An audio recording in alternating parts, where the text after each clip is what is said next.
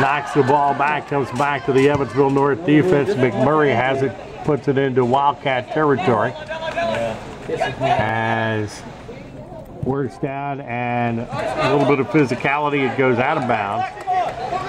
Will be a throw in for the Wildcats. North gets it, chipped away for Jasper. A little bit too much powder in the can, and that's going to go out of bounds. Cats will have the throw in.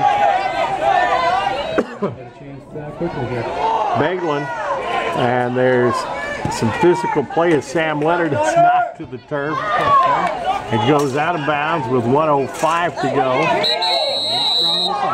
You had Beglin going at it for Jasper, McMurray going at it for North, as it's knocked away in midfield. North down to 49 seconds.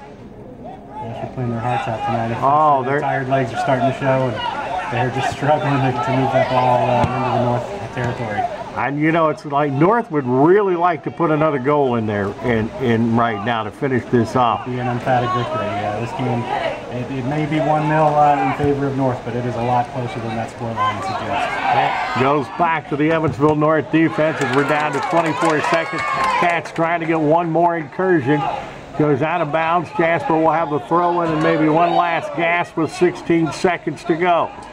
Comes down on the far side. Can we get it on frame? We put it up and it's going to miss wide right as we're down to the final few seconds. And a Corey Will goal is all of the scoring tonight. As it's a 1-0 final, Evansville North is the